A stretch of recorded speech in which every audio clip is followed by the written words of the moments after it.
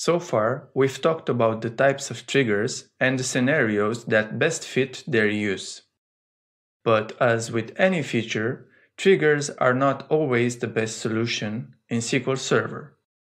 In this lesson, we will compare triggers with other objects and take a look at the appropriate situations for using them. The first comparison of triggers is with regular stored procedures. The trigger is a stored procedure as well, but a special kind. What makes it so special? A trigger is fired when a defined database or server event occurs.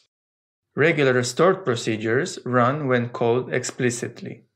A trigger runs only when the event that fires it is starting.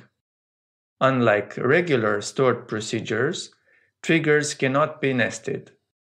This means that the trigger cannot call another trigger. Triggers don't allow input parameters or transaction statements, like begin transaction or commit. They also cannot return output values.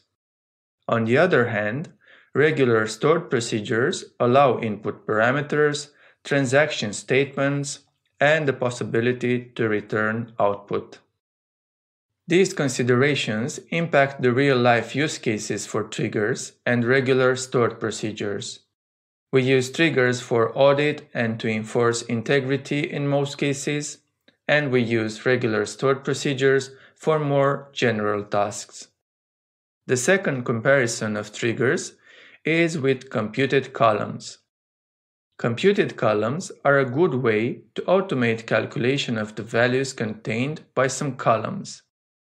Computed column values are determined based on values from other columns, but only from the same table.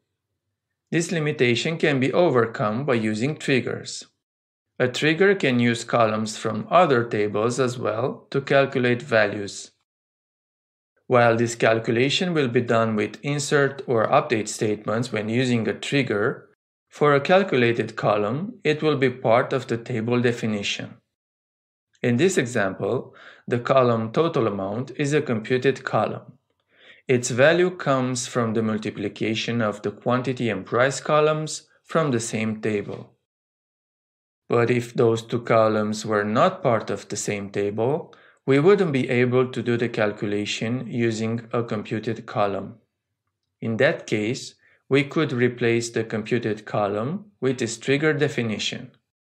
Here, the price column is not part of the sales without price table.